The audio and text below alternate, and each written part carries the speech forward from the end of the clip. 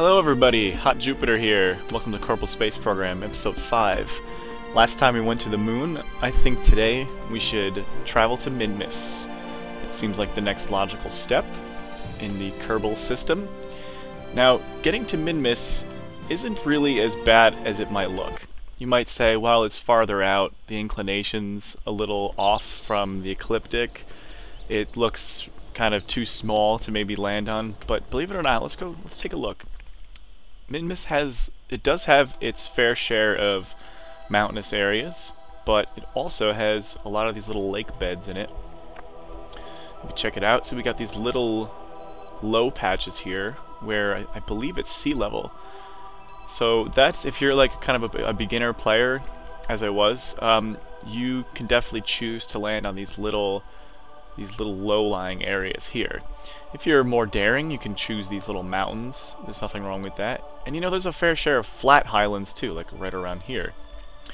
I think one of these is called the Greater Flats, one of these is called the Lesser Flats. I can't remember. If you're in career mode, you know, there's different biomes now in Minmus in this particular version of Kerbal Space Program. I think 0.23 they added biomes for Minmus. I think there's about 6 of them. So, and you know what's great about Minmus is once you get a lander there, you know, you can pretty much do your science, you know, take your crew reports, your server samples, get back in your ship, and you barely have to thrust at all because the gravity's so low, and you can just pretty much hop around to all the biomes on Minmus and still have plenty of fuel to get back home. In fact, I'll kind of probably do that today. So let's go to the vehicle assembly building, and I feel like we'll build a new craft just so it doesn't get too boring using the same vehicle over and over and over again, because you know, we totally could use our moon lander to get there. Lunar lander Mark 1. I forget which one it was. I have 2 of them. Let's check it out. This is the one we took to the moon. We could totally use this to go to Minmus and the entire launcher, but just, you know, I don't want to make things boring. Let's be exciting, right? Let's make a fresh new design here. I think though I will use the same lander can because that's pretty much the best way to go if you're gonna land like a single man craft. So the start is gonna look a little much the same. We're gonna pop that parachute right on there, and we're gonna come over here, grab our batteries in much the same fashion. That seemed to work out pretty good last time. Photo panels over here. Okay, that looks pretty good. Come over here and grab our decoupler. Now this time, let's see. Let's grab, do we want to go big? Big or go home? Something like that? Nope, I don't think so. I think we're still gonna, you know, let's maybe we'll do one of these. Just way it's kind of like fat and low, you know what I mean? Because that's kind of a better landing system anyway than being too tall. And I might go with these big struts. They're a little more massive. Let's see. They're a lot more massive, but I think they're supposed to go with this type of thing here. And you know what? Let's try the little ones. I'm going to take it out to the launch pad and just check it out. Let's just see if it'll support the weight. If it does, then we're going to use them just because they're a little lighter. If not, then we'll scrap it and try the bigger ones.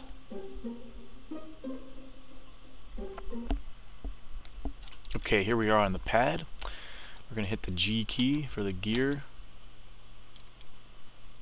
Hey, that's not too bad. It looks like it's doing a good job. I think we'll keep it. Oh, look at that. Look at that moon in Minmus right there. This game never ceases to amaze me. Okay, good. So that is fine. We will revert the flight to the vehicle assembly building. Okay, let's continue here. We're gonna need some engines. I think, let's see. I wonder if we could get away with some side-mounted engines. hesitant to use these because the thrust is only 20. But then again, I don't want to use these because I feel like they'll chew right through the fuel. Yeah, you know, let's try them. Let's give them a shot. Let's put these babies on here. We'll put 2 of them. Let's see, we'll try that. Let's see, engine ISP. See, I'm looking, if you look over the right on the stats over engine, engine ISP is 388, and then that's in an atmosphere, and 390 in a vacuum, which basically ISP is specific impulse, and the higher that number is, the more efficient your engine is. It's not going to chew through fuel as much. So that's actually on the higher end of efficiency. I think that's going to be okay.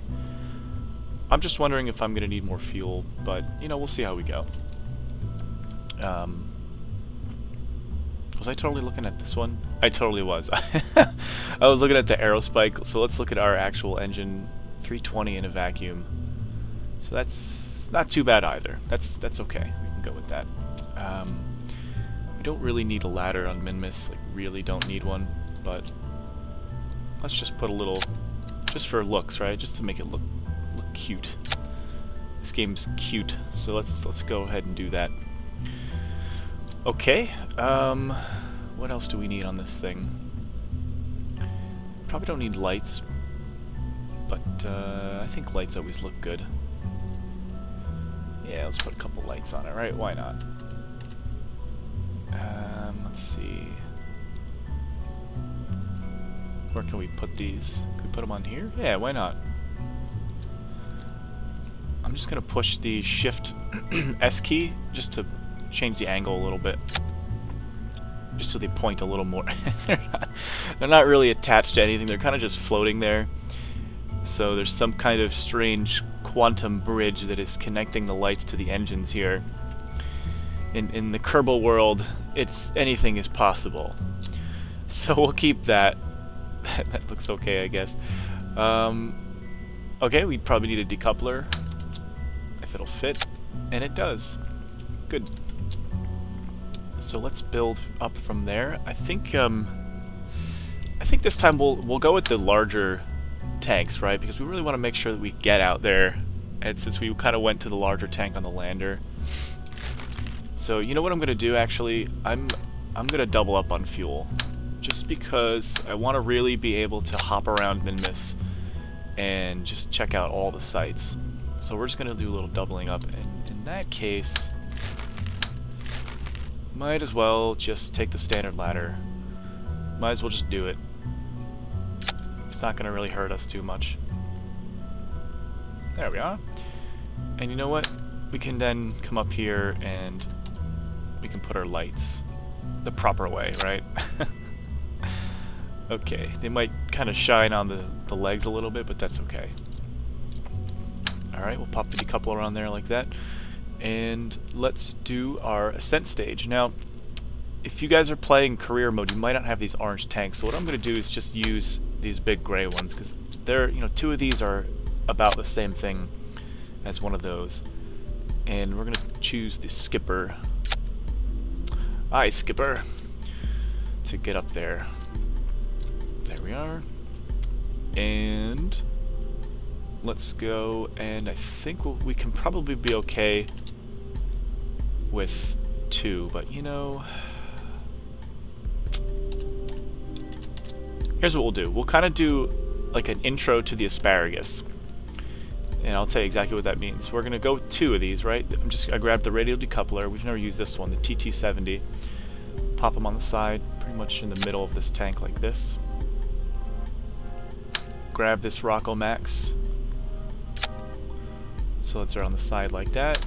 Alt-click, get 2 of them, stack them right on top of each other. Alt-click the engine, get them like that. And so here's what we're going to do. We're going to go back and get our fuel duct, the external fuel duct, and we're going to attach it, starting on the outer tanks first. That is key. Don't forget that. You'll be upset with me if you don't do that and it doesn't work out. I'm going to click it in. So again, you can follow the arrows on the yellow duct. It's going to take from the outside tanks and dump the fuel into the center tank. even though all 3 engines are firing, it's going to leave the center stack full of fuel, which we can then use to get to Minmus. So with staging, we're going to make sure that stage 4 fires first with all the engines, just to keep things nice and neat. And always get into this habit.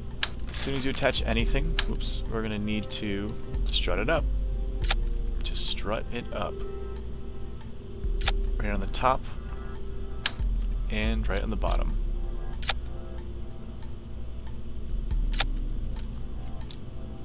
Obviously, if you have your own method of strutting stuff, by all means use it. This is just the one that has worked the best for me. Okay, so just in case these tanks decide to crash into everything, we're going to use the Sepratron motors again.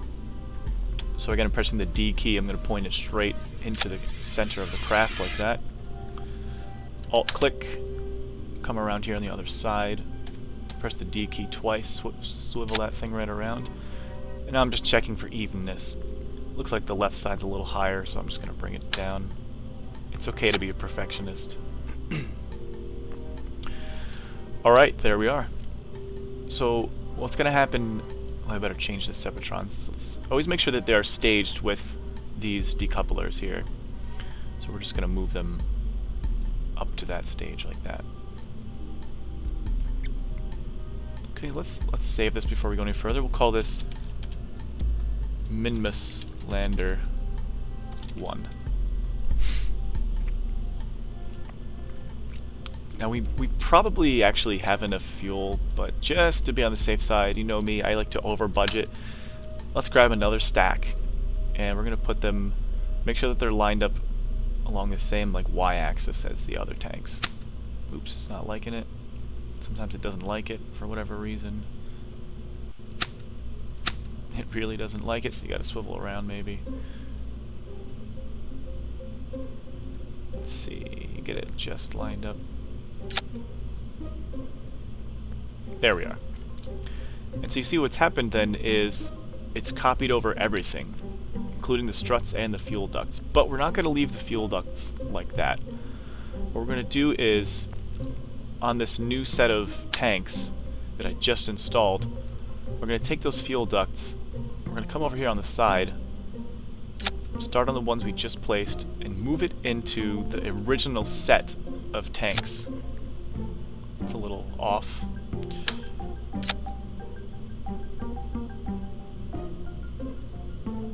It's a little off, it's okay. It's a little better. And so what this means is now these outer tanks are going to feed these outer tanks, which are then going to feed these center stacks. So these outer tanks are going to burn up really fast because they're feeding the whole rocket, and they're all going to fire at the same time. Looks like we have another Saturn V type thing going on here. Again, this might be a little bit of overkill, but I would rather over budget fuel than have no fuel left over. The only thing is we have to make sure our staging is correct, so we're going to take this most recent tanks, we're going to create a new stage, stage 5, take the most recent decoupler, that's this one here, slide it down to stage 5, take the most recent set of Sepratron motors, bring them down there too, and I believe this one is also them, yep, bring them down to stage 5 also. So just to recap, I know this sounds way more confusing than it is, but it's going to make sense. What you're doing is you're firing all the engines at once. The first thing that is going to decouple is this newer set of tanks, because they're feeding everything. They're going to be out of fuel very quickly. They're going to drop away. The next thing that's going to decouple is these older ones here, because they're only feeding this one. And then finally, they're going to break off. We're going to have a full set of full fuel in the middle, and that's going to be the machine or the vehicle to take us to Minmus. Once we get there, we'll decouple and just have the lander, and we can use this lander here to kind of hop around Minmus and check out all the biomes. Even though in this sandbox mode there are no real biomes, it's, you know, you'll be able to see what you can do. Now we're going to go over here and just prop the whole thing up. Unfortunately, you can't do symmetry 4 because it thinks you're still in 2s.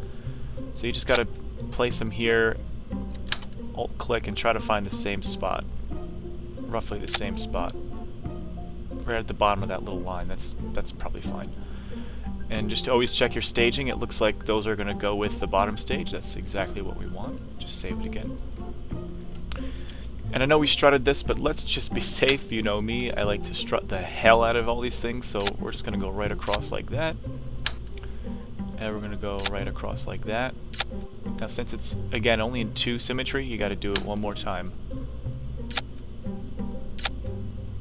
Asparagus is a little more of a pain in the ass. Now this is just like, this is kind of a basic asparagus. You could go one step further, move these outer ones closer, and put a third set of tanks. You would have 6 tanks on the outside and a 7th in the middle. That's if you're going to like Duna or some other interplanetary object. But we don't need that. Like I said, we could probably just get away with the double set on the outside, but I don't want to be out of fuel because that would be very embarrassing. Alright, let's do our action groups. We're going to go ahead and custom toggle the panels. Save that. And I think that's it. I'm trying to think if we need anything else for Minmus. Oh, you know what I should probably put on is some kind of SAS, right? Some kind of control. So we're going to grab the large one here, the large advanced SAS, right on the bottom there. And because I did that, I might just move these down just a touch, just a little bit. Just a little bit. Reconnect. Do a little save. And that's going to be that. I think we're ready. Let's choose our crew. So we have the original 3. You know, I guess Jeb can have his turn again. Why not? Jeb can go. I mean, he's the star of the game, right? Alright. Let's launch.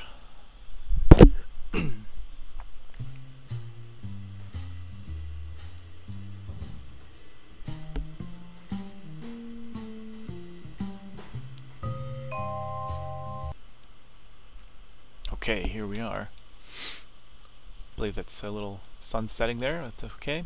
So we're going to throttle up.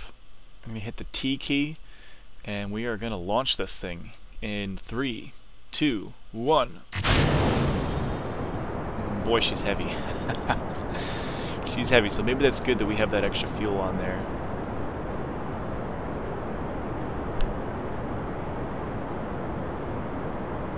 Jebediah's a little scared. Don't be scared, Jeb. Everything's fine. Checking out his radar altimeter here. Getting up there.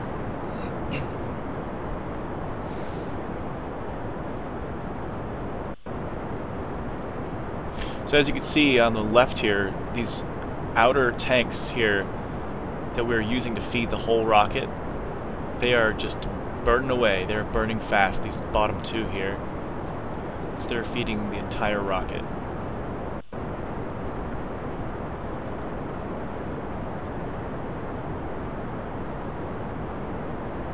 So soon they're going to be empty, and we will stage them, and you'll see a beautiful Sepatron separation coming up on 4 kilometers. Our speed is pretty good. It's not going too fast. It's now just starting to pick up some really good acceleration. Accelerating at about a G1/2, maybe a G1/4. Coming up on staging, and here we go. Sounds like something horrible happened. But I think everything's okay. Let's see, I'm going to press F3. Sepatron was damaged by engine exhaust. Okay, so that was what happened there. Was when the tank fell away, the engine exhaust destroyed one of the Sepatron engines that fell away. But that's okay, because we don't need that anymore. Alright, we're doing great. So now these outer stacks have a full set of fuel. And that's one of the best things about using the asparagus, is every time you stage, you get another fresh full set. So here we're on 10 kilometers, and we're just going to start pitching over. Tell you the truth, I probably should have put some kind of wings on here to help turn us, but I think we're going to be okay. We have that big SAS module in there. Now when I start pitching over and the ship is kind of like vertically slicing like that. I kind of like to press the E key and just roll us. I like to roll the ship just because it looks like that would be better for the ship, you know, aerodynamically make more sense. I could be just, you know, deluding myself, but alright, we're going to keep pitching over because I'm fairly certain we're getting some nice altitude.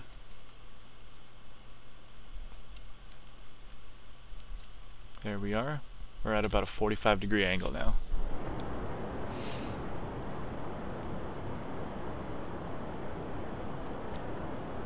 Man, she's heavy.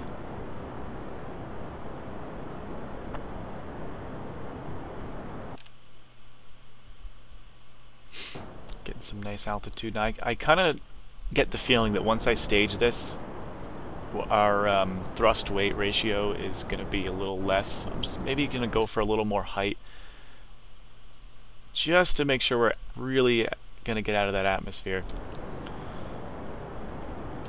Maybe I'll pitch down a little more towards the prograde marker just to get our acceleration up.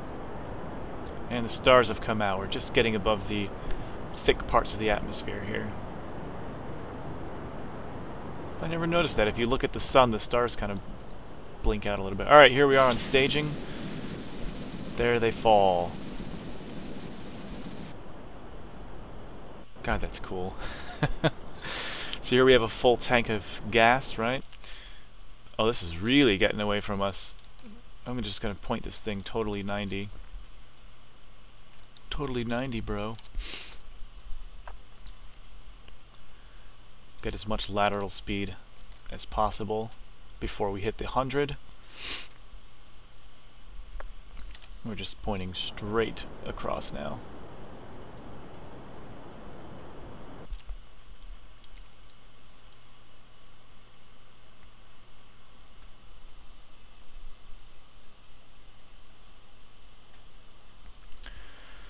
We're getting there, getting ready to hit the X key. And there we are. Add maneuver node. We're going to toggle this around. Get our circular orbit. Oops, I passed it. Flips so fast sometimes. There we are. Wow, it's going to be a 30-second burn. So I probably could have done that ascent a little better. I got paranoid and pushed vertically too much instead of going more laterally. So I'm paying for it right now. If that makes any sense. I kind of went too vertically instead of paying attention to going around the planet laterally. So like I said, I'm going to pay for it a little bit.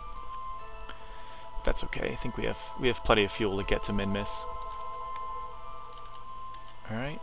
I'm going to burn at 15 seconds. Full blast.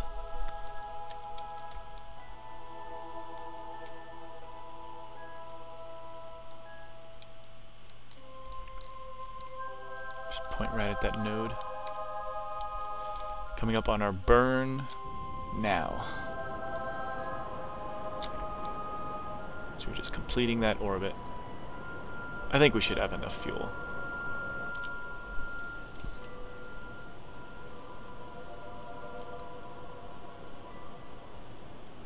Halfway there. Just pushing that orbit out.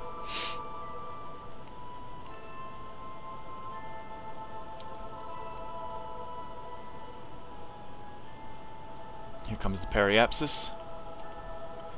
And shut down. There we are. Alright, there's our orbit. And we still have a little bit, just fumes in this top tank, but then a full 1400 fuel in this bottom tank. Perfect. That should at least get us most of the way, if not the whole way, to Minmus. So there's one thing we have to do. Let's set Minmus as the target, and you'll notice here those two little dotted lines going straight across here. One says, looks like AN, one says DN. This is the ascending node and the descending node. And if you notice, Minmus is not perfectly across the ecliptic, is it? It's inclined. We have to match that, because if we just made a burn out there. Oop, that's a little too far. we might get lucky and hit it like at right around here. It's so close to our own orbit that it, you know, we could get lucky, but we don't want to have to sit there and worry about, you know, getting lucky. We want to do it the right way. So what we're gonna do is, since we're almost to this descending node here, we're gonna put this maneuver node here, and just like in episode 2, we are going to adjust this. Now, if it's this descending node, you're going to want to pull up. I know it seems like you might want to pull down, but you're going to pull up. And you're going to pull it until this descending node reads 0.0, or as close to that as possible. Usually when they swap around, see right there, they both will say 0.0. And if you look at the orange projected orbit, it's perfectly now aligned with Minmus's inclination. And that's going to only take 231 meters per second of burn to line up the orbit like that. So let's find the node. I think it's just pointing north. We're just making our ship point straight up and down. Man, this thing's cumbersome. Yep, come on, come back. Come back. I probably should have put RCS on here. But oh well.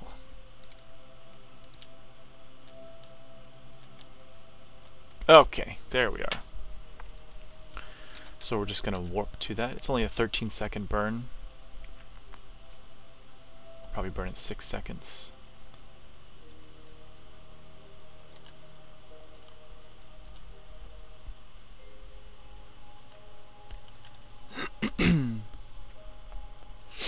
Coming up on the burn.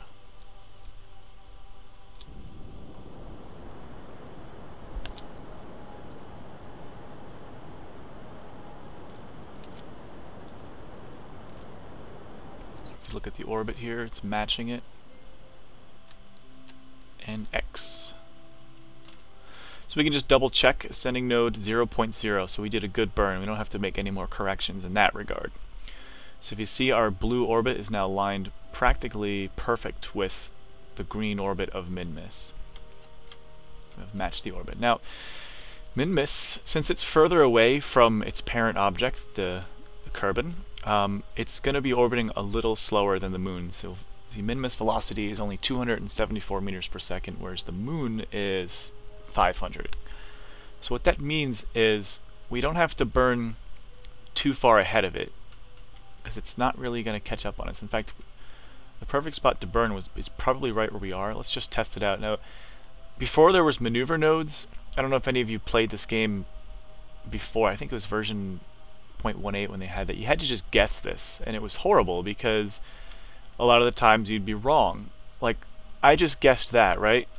And so I would have just started burning there, and it turns out I would have missed it by miles, by a long shot, and I would have been very upset. And I would have probably rage quit. So, you know, it's good that they added these maneuver nodes. That was probably the best thing they could have ever done. So what's happening here is we're actually getting a moon encounter.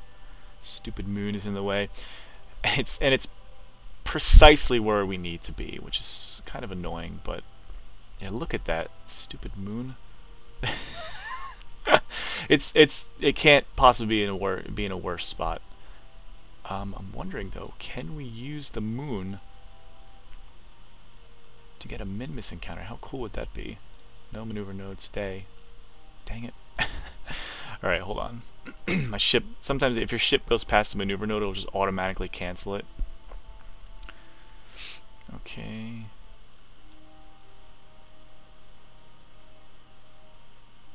This is actually, this is a little better. Nope. Minmus periapsis, 1,000,000. I think we're going way too far. Come on. These things are kind of a pain in the ass. Oops. So maybe a little further that way. You kind of just have to finagle it. And of course, if we turn that way, we get a moon encounter. Of course we do! Ugh, moon, you're annoying.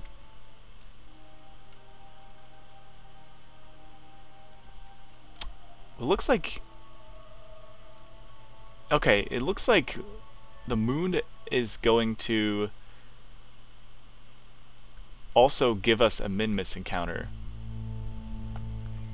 I don't know how good it's going to be, and I don't know if it's a good idea or not, but, you know, that's exciting and interesting, and I have that, you know, that rarely happens, so, you know, let's take it. We're going to let the moon give us a bit of a slingshot, and that might actually save us some fuel. It might be worse for us, too, but, so here's what we're going to do. We're going to point at the node. We're going to give it a shot. I'm already out of time. I'm trying to keep these episodes close to 30 minutes, and the last couple of ones I haven't. So I think I'm just going to get this encounter, and then we will go to the next episode. But here we go around the planet.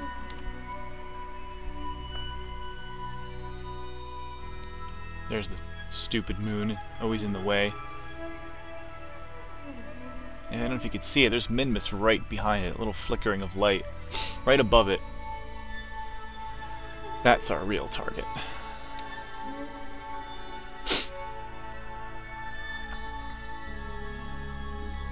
So this burns a little longer than the burn for the moon, just a little longer.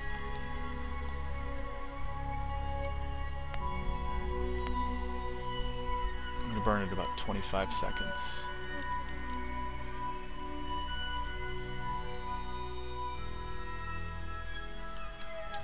Here we are, making our burn.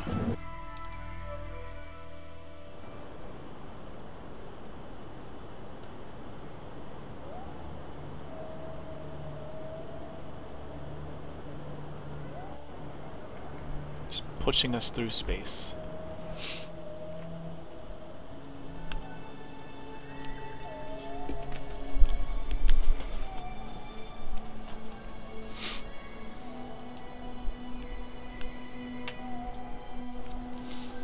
About 200 meters per second to go.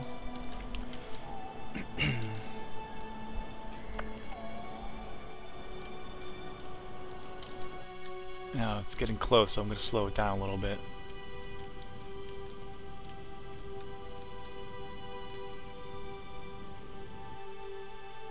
Alright, let's see what we have. Actually, according to this, we're missing the moon. That's probably okay, actually. I'm going to thrust a little further, just see if I can't get this periapsis to go down a little bit more. I'm just tapping the throttle just to see if I can get this periapsis lower. Oh, 34. Yeah, that's okay. That's okay. Okay. So there we have it. We've miraculously missed the moon. I guess the game decided to be nice to us, and we have our Minmus encounter. So I think we'll call this episode to a close, and when we come back, we will get to Minmus, we will land, and we'll kind of hop around and explore different places of Minmus. Thanks for watching. See you next time.